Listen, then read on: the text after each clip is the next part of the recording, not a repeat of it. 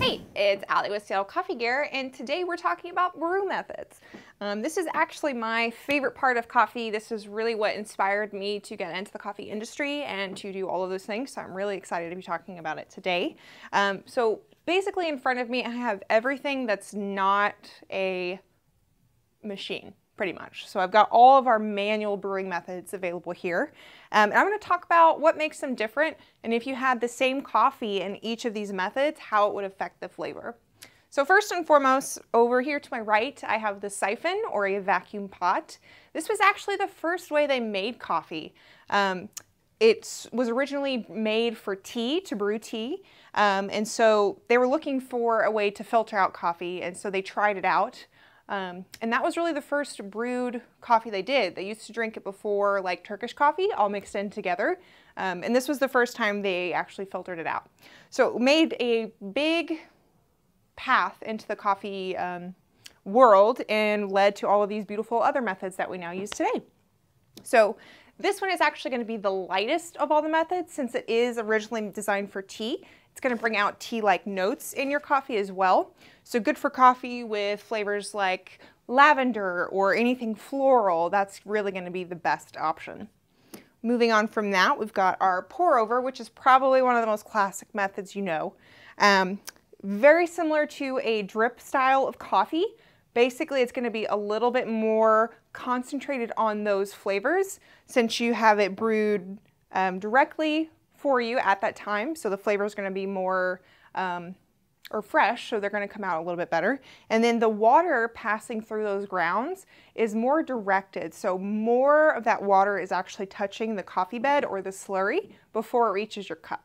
So that's going to pull out more of those flavors, make them a little bit more obvious, whereas drip coffee, it might not come out as strong, if you will. So basically we still have got that paper filter method like you would on the siphon. So basically you're stepping from a fast method, this method is really fast for brewing, into something a little bit slower, a little bit more immersion going on there in a different way, passing through, whereas this one is kind of full immersion, sits and then gets filtered out. So interesting there. And then moving on from the V60, we've actually got the Chemex, one of my favorite methods, right in the middle, obviously between, I've got these lined up from lightest to darkest. So the Chemex, what I love about it is that it's still a filter method. You've got this really unique filter here. Sorry, I had something weighing it down. Really unique filter. It's really thick. It's got 3-ply on one side and 1 on the other.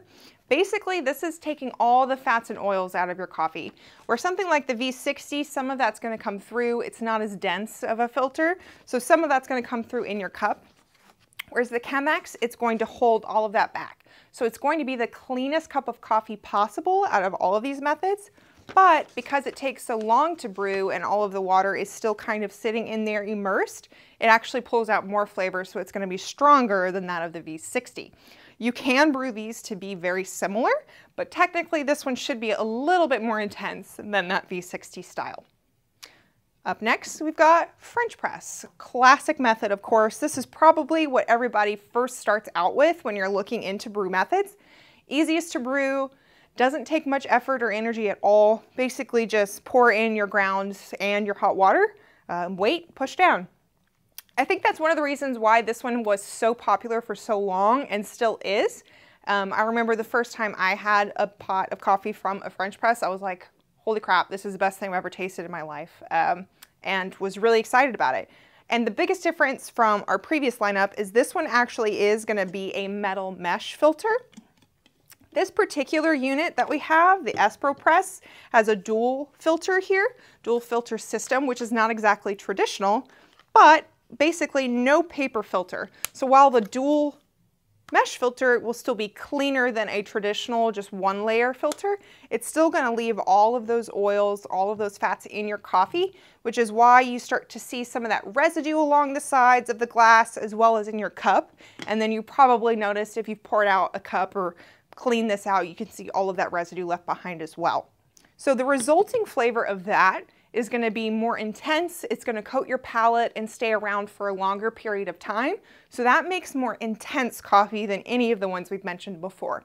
When you take out that oil and the fat, it leaves your mouth quicker. That makes it cleaner. So kind of the difference there.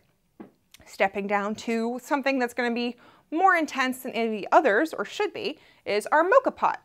Now, you've probably known this before as like a stovetop espresso maker, something like that. It's not quite exactly like espresso, but it gets pretty close. So you're going to have more intense flavor, more concentrated flavor.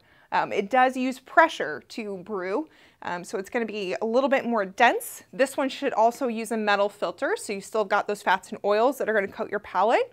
And this grind is finer as well as compared to the coarse grind of the French press. So the finer grind is going to bring out more of those flavors, make it more velvety and dense. So you should get something that's more close to your espresso in this method. Now, obviously, these are all fun to try, and I've tried out pretty much all of them hundreds of times. I've kind of settled right in the middle, but I know some people will lean one way or the other. But I thought this video would be a helpful way for you to see the differences and why you might want to try one method over the other. Thanks so much for watching, guys. If you have any questions about brew methods, I would be happy to answer them in the comments below.